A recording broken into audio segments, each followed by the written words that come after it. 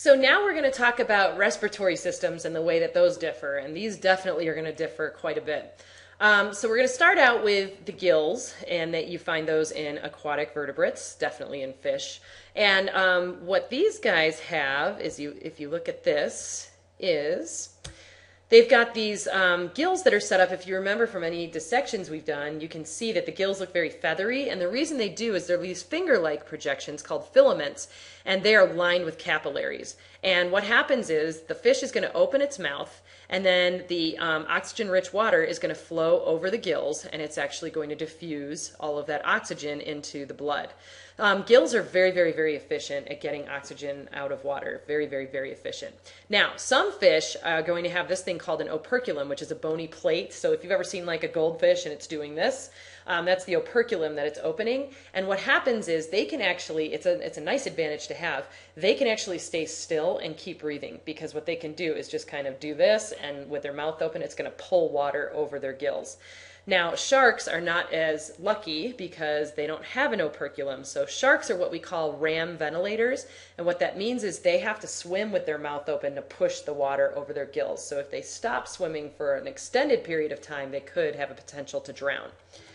Okay, back to our notes. We talked about that. The next one are going to be amphibians. So if you think about amphibians like frogs and that type of thing, and they have a really interesting way of doing respiration. So what they're going to do, you've ever seen a frog and it goes burp and it has that big kind of bubble that forms under its chin? That's part of its breathing process. So they don't have the capacity, even though they have lungs right here, they don't have the capacity to expand their thoracic cage to do that. So what they do is they actually are going to block off the continuation from their mouth to their lungs, and then they're going to breathe in with the nostrils, and they're going to blow up that buccal cavity, so that kind of bubble under their chin. Then what they're going to do is actually close off their nostrils, squeeze that buccal cavity, and that's going to shove air into their lungs. So it's a two-part process that is not very efficient. So they don't have a very efficient heart, and they don't have very efficient lungs, but they're making it. They are going to supplement this process with what's called cutaneous respiration, which is where they're going to breathe through their skin. So a lot of people think they strictly breathe through their skin, but it's not the case. They supplement their breathing through their skin. Then, what was the last one I thought I saw? Oh, reptiles. So reptiles are going to be a little more advanced, because their hearts are a little bit better set up with that partial wall, but also because they actually can do thoracic breathing. So they can expand and contract their rib cage to open their lungs up and close their lungs. Now, if we talk about mammals in particular, that was that next picture I was showing, and that's going to be this one. And so what we can do is we can breathe in through our nose or our mouth, goes into our pharynx, and then it's going to eventually go into our bronchial tubes, right? And those are going to lead to our lungs, and in our lungs we have the alveoli, which are going to be these grape-like clusters, and those are going to have capillaries surrounding them, and that's how they're going to actually do the gas exchange that we do.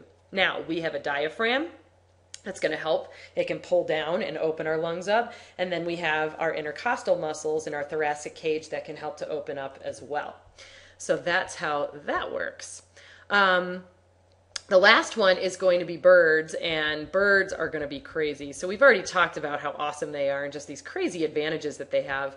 But if you look at this picture, this can kind of show you the way that they work. They never mix oxygen-rich and oxygen-poor air coming into them. So they have little air pockets, and what they can do is they can breathe in that oxygen-rich one into this posterior air sac.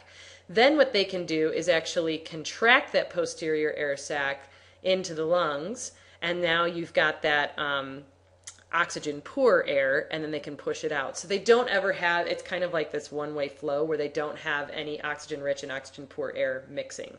So it's a very, very advanced setup, and it's because flying is so metabolically expensive for them to do. So I think that is super cool. So the last little part here is just talking about different ways we can measure our breathing. So one of them is going to be what's called tidal volume, and that's going to be how much air you're breathing in and breathing out with every normal breath that you do. Then you've got your inspiratory reserve volume, and so if I say, just do a regular breath in and then breathe in as much as you can after that, that's called an inspiratory reserve. Same thing with expiratory reserve. That's, just do a regular exhale, and then there's a lot more that you can exhale after that, and that's called your expiratory reserve volume. Now, there is going to be something called residual volume, and what that's going to be is after you do your expiratory reserve, so like you breathe out as much as you can, that residual volume is going to be a little bit of air that's left in your lungs and in your bronchial tubes, and that's to keep everything from collapsing. So obviously that's super important. And then the last thing here is really important if you're going to any medical field whatsoever, is understanding how oxygen and carbon dioxide affect your blood. So if you have high levels of carbon dioxide in your blood, it's going to make your blood more acidic. If you have high oxygen levels in your blood, it's going to make it more basic. So acidosis and alkalosis are going to be effects that can happen from that, and those are going to be very serious issues that you can have from hyper or hypoventilating. But that's a really important situation to think about. And that's it. Enjoy.